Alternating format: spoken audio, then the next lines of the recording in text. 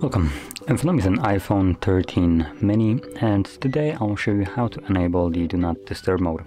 And to get started, all you need to do is pull down the control center, so swipe down from the right side, like so.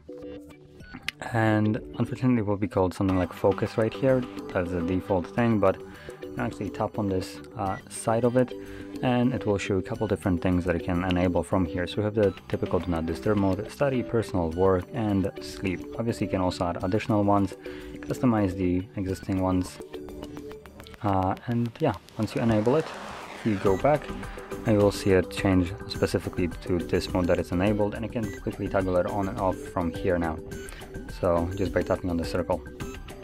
So that is how you would enable your Do Not Disturb mode.